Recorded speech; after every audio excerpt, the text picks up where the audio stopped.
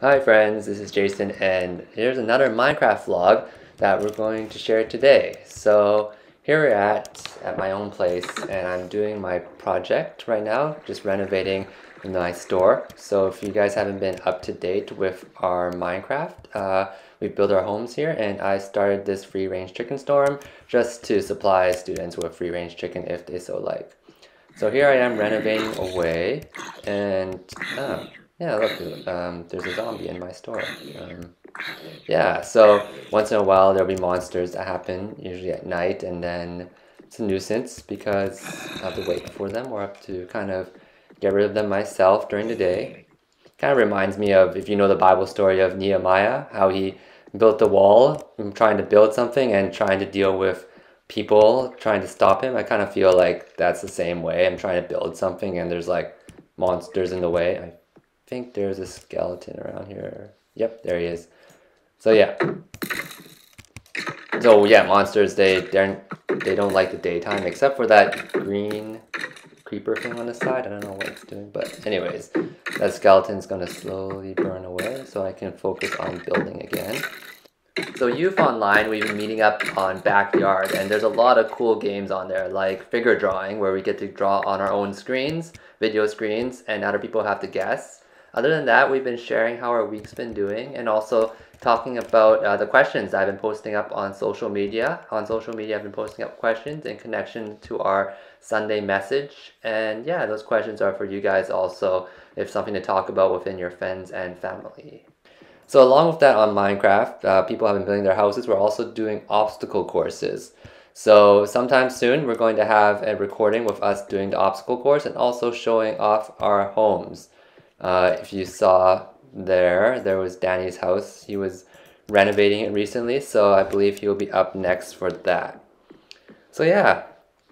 So the questions I've been posting up on social media, one of them asks about belongingness. So in your group of friends, your family, or at church, what makes you feel like you belong? And personally for myself, I feel like I belong to a group when people care for me, not just at my best, but also at my worst. It's hard to find that anywhere because honestly, we're all human.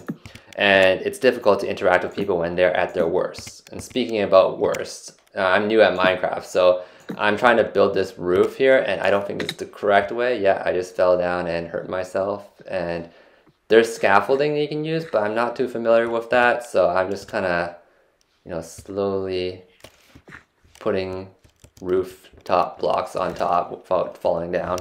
Anyways, yeah, so when I feel belong is when people can, take me in not just at my best, but also at my worst. And, people aren't perfect, but I know something is that God can. He can take us at our worst. He interacts with me when I'm at my worst. And ultimately, this whole Jesus Christ story is the Son of God becoming human to interact with us, to show us that it's not about what we do to earn His love, but what He has done to reach out to us at our worst. So I feel this belongingness in God's presence, that I can come to Him as I am. And from there I find healing, guidance, and maturity so I can continue to grow. So I like how on one of our Sunday messages, Brad points out Jesus' baptism as an example of God's love for us. God loved Jesus not just for what He did, but for who He is. Jesus didn't start any of His public miracles and healing stuff yet, but God just loved Jesus for who He is, and Jesus accepted that. And I thought that was just a beautiful example of how Jesus was baptized. God said, "This is my beloved Son." Jesus didn't even do anything, and God said, "Hey, I love you." And I believe that's such a great example of, hey, we don't need to do anything to accept God's love. He just loves us. And my encouragement for you is this, is when you feel like you are at your worst, remember, God still loves you. And although we're not perfect, it's a good reminder for our source of empathy. Because when we are loved at our worst, it fuels us to love others when they're at their worst. Well, that's it for today's vlog. And yeah, stay tuned as I continue to keep you updated on what we've been doing at Youth Online and also on Minecraft. So you can find out more on our website. We've been meeting up on Backyard on Thursday evenings. Check out our schedule on our website.